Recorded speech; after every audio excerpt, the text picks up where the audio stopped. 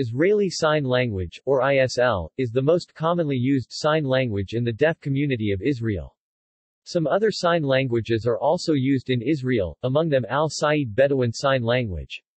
The history of ISL goes back to 1873 in Germany, where Marcus Reich, a German Jew, opened a special school for Jewish deaf children.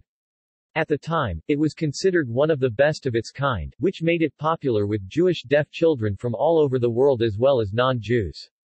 In 1932, several teachers from this school opened the first school for Jewish deaf children in Jerusalem.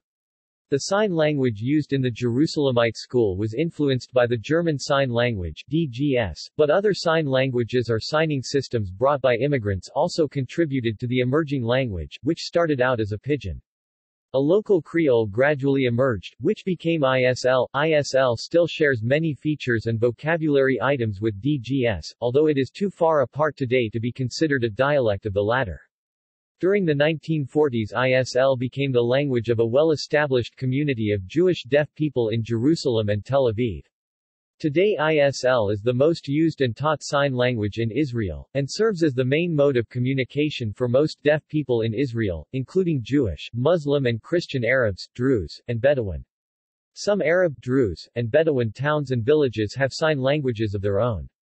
In addition to ISL, there is also Hebrew manually coded language used as a tool to teaching deaf children the Hebrew language, and for communication between deaf and hearing people.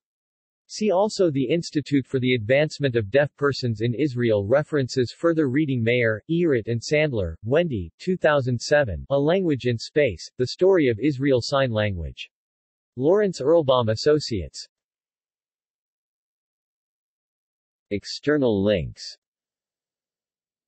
Israeli Sign Language Dictionary, Institute for the Advancement of Deaf Persons in Israel. Israeli Sign Language Research Laboratory.